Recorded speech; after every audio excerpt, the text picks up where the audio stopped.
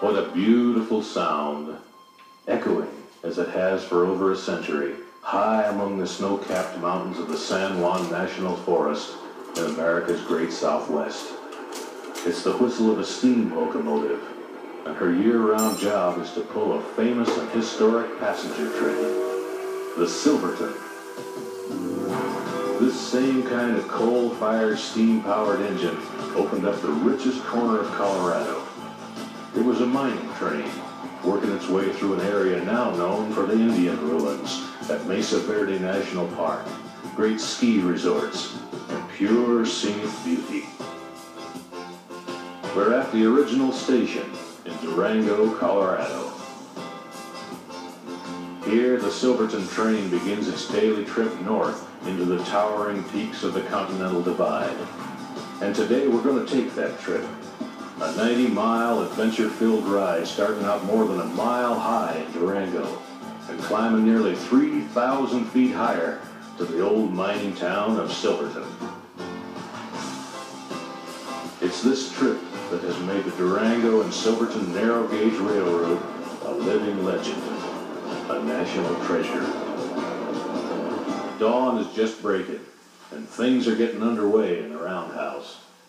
Engines that worked yesterday are being prepared for today's run. Glowing coals in the fireboxes, carefully tended during the night, need only a little stirring and a few shovels more to be ready. These 5 steam locomotives are like no other engines in the world. The newest one took to the rails in 1925, and though they've steamed hundreds of thousands of miles, they're all in condition to go just as many more. Well, it's time. The roundhouse doors open, and the iron horse inches from its overnight berth to the turntable.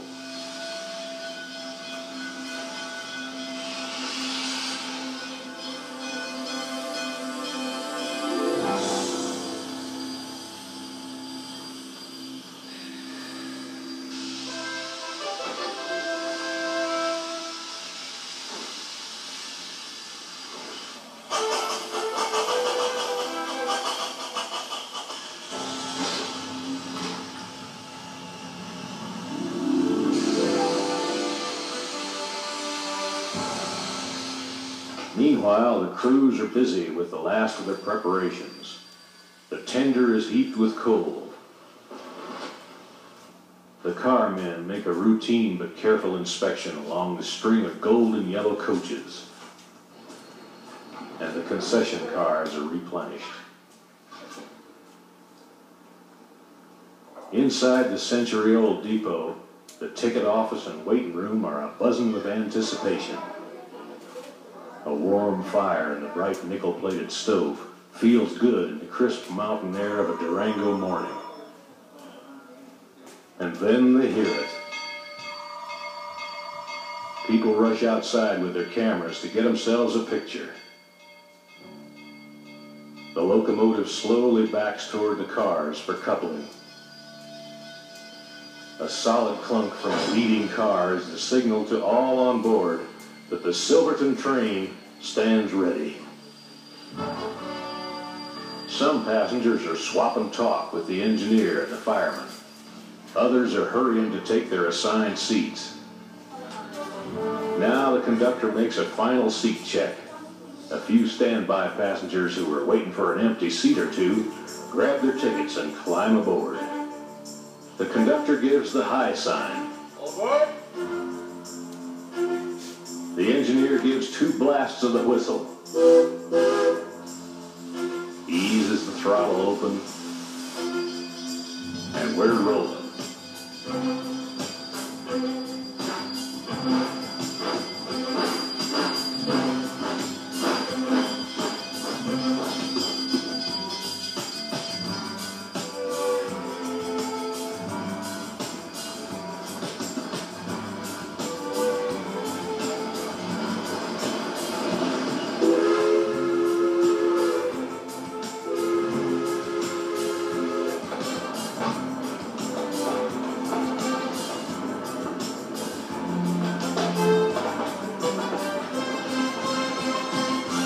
Silverton cautiously crosses the downtown streets, it's easy to understand why Durango is called the narrow gauge capital of the world.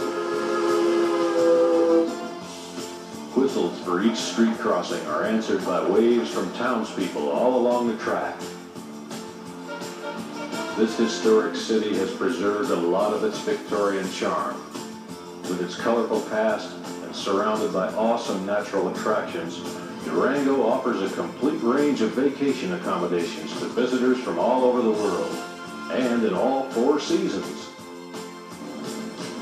Picking up speed now, the coaches begin that gentle sideways rolling motion, characteristic of early railroads.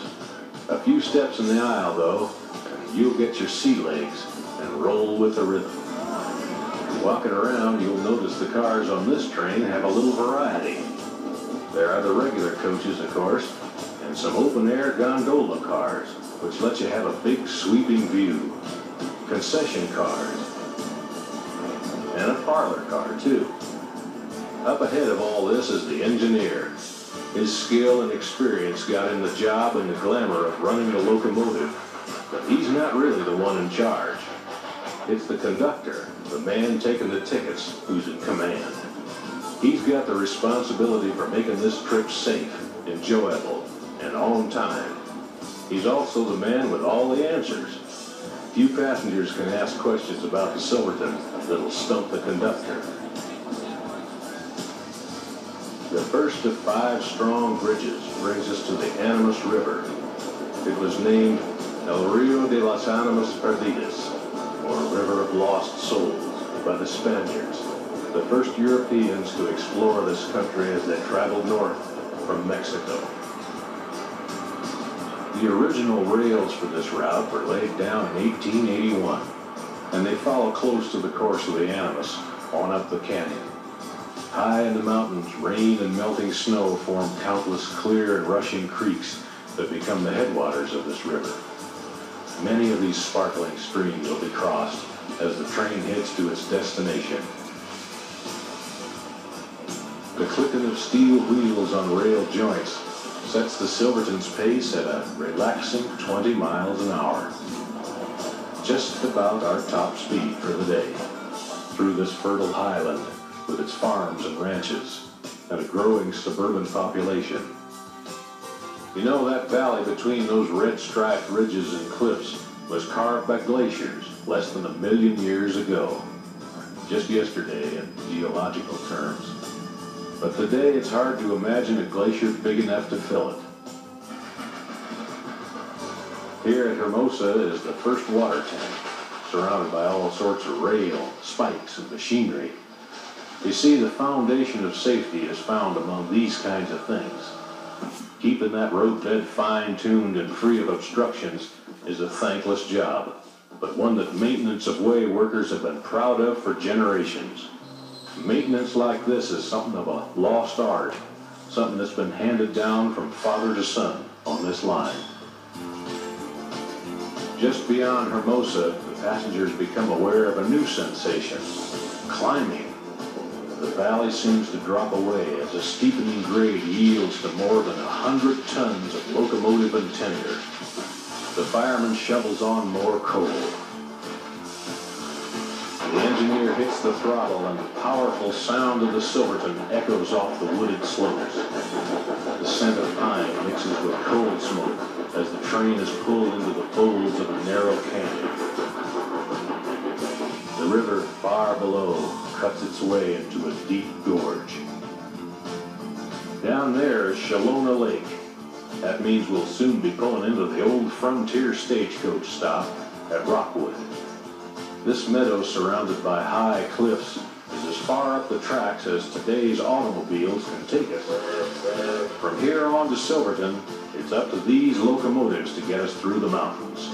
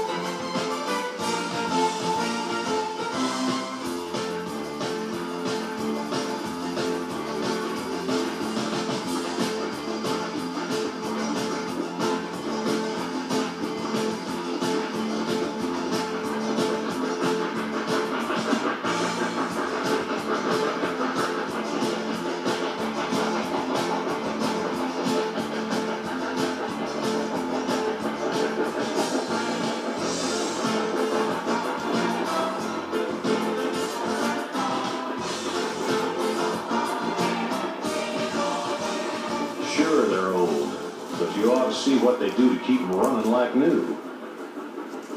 Ever so often, things have to be replaced, but there's no way to get parts for engines this old, so they make them right here. Now, this is not your run-of-the-mill machine shop. These folks do complete rebuilds, using tools as big as the job itself. It's all done to keep the engines running sure and strong for years to come. As we come out of Rockwood, the train seems to pull in its elbows, and we officially cross the line into the San Juan National Forest. A few seconds later, passengers on the Silverton get their first look at the incredible Animas Canyon Gorge. The cars wind around a sweeping curve, and then, slowly, the train moves out onto the spectacular High Line. Up here, the rails cling to a narrow ledge 400 feet above the raging Animas River. It's hard to believe that the roadbed here was blasted from the cliff with black powder by men dangling from ropes more than 100 years ago. Just as we're coming off the High Line, we enter a heavily forested area. Just the other side of this, the Animas River comes up to meet us, and we cross a 130-foot-long bridge. I imagine old General Palmer and his boys had a time building this one. Yep, William Jackson Palmer built this line, and all the rest of the Rio Grande Railway. To service all this mountainous territory, his trains would have to go where tracks had never been laid before. Sharp curves and steep grades were impossible for the big flatland trains, so everything had to be built smaller. The locomotives were built to run on rails set just 3 feet apart, and that's why we call this a narrow gauge railroad. It was the only way through these mountains then, and it's still the only way to see this part of the country. This is true wilderness, so don't be surprised if you spot some deer or elk in there amongst the trees.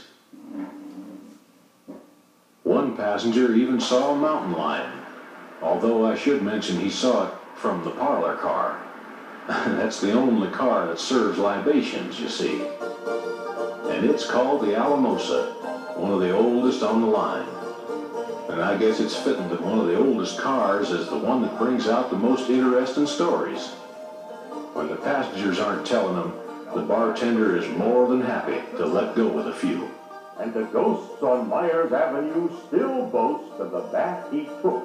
Old Bathless Bill lived on Bull Hill, 2 miles from Cripple Creek, and he struck it rich in an open ditch where others scorned to seek. It was near midway, at about midday we heard his joyful shout.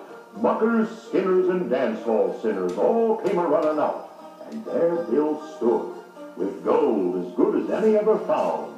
And damn his hide, his grin was wide as he passed the stuff around. The Alamosa and every other coach on the train has a story to tell.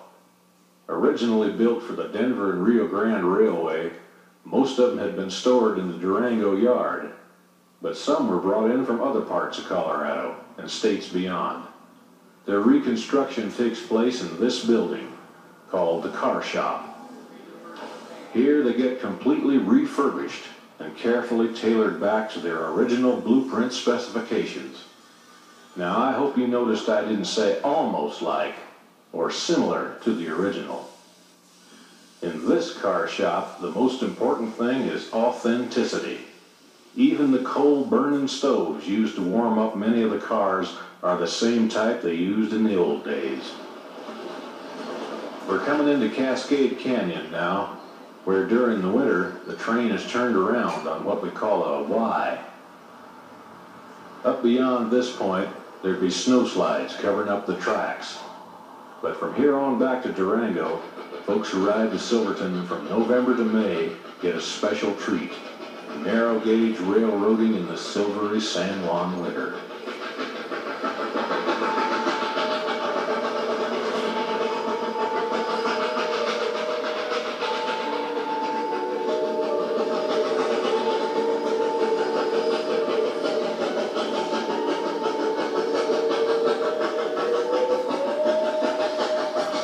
summer now, though, and we're pressing on into even more awe-inspiring country.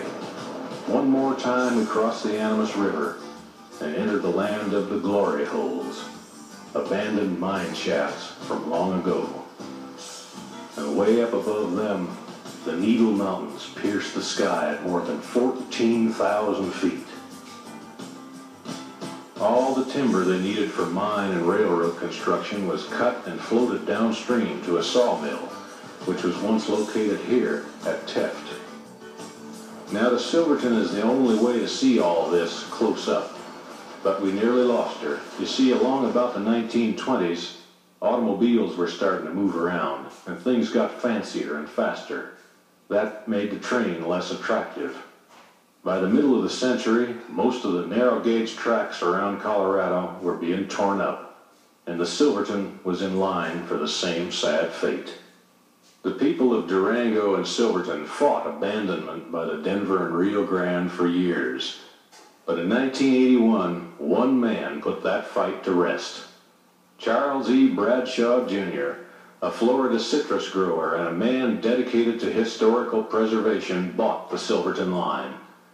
Charlie, as he's known in Colorado, quickly set about restoring and strengthening this railroad. Today it runs all year round, allowing us to see this breathtaking country and giving us a real journey through the past. Right now, that journey is slowing down to take on water. We've reached the old mining camp and stagecoach stop at Needleton. Not much left now, but once it was the center of operations for hundreds of miners. On up the canyon, a couple of 13ers can be seen. We're going to be surrounded by 13,000-foot mountains all the rest of the way into Silverton.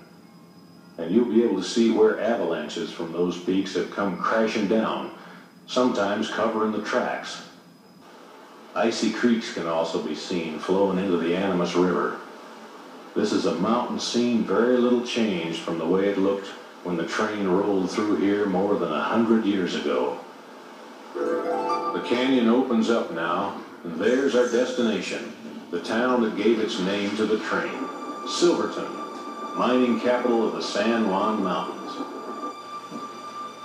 Plenty of time here to get a bite to eat, walk along the old sidewalks, browse through the shops, and take in that wonderful Victorian and Western tradition. A tradition that lives on today, because Silverton, like the train that once hauled its riches, is being preserved as a registered National Historic Landmark. Some passengers will take a bus back to Durango after the visit, but most folks enthusiastically look forward to the return run down through the mountains aboard the train. That old familiar sound signals our departure from Silverton. Now, heading for Durango, the first thing to strike you is how different everything looks. See, that's because those who were sitting on the left side coming up from Durango were looking out to the west, toward the La Plata Mountains, the Hermosa Cliffs, the waterfalls, and so on. Now, going back, people in the same seats will be looking to the east, toward the tallest peaks, and different streams, and side canyons and such. All on the other side when we came up.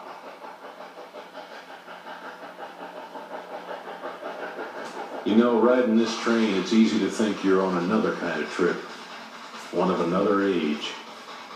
And looking out that window, you can imagine you've drifted back 100 years in time. The steam locomotive up ahead, the rhythmic, restful roll of the coach, the clicking of the wheels on narrow gauge tracks, and the unspoiled wilderness outside. All is today just as it was a century ago. And on the Silverton, it'll stay that way every year, all year round. Those glory days you never got a chance to live are still waiting for you on board the Silverton. She was born one morning on the San Juan summer back in 1881. She was a beautiful daughter of the DNR energy, and she weighed about 1,000 tons. Well, it's a 45-mile through the Animas Canyon, so they set her on a narrow gauge. She drank a whole lot of water, and she ate a lot of coal, and they called her the Silverton.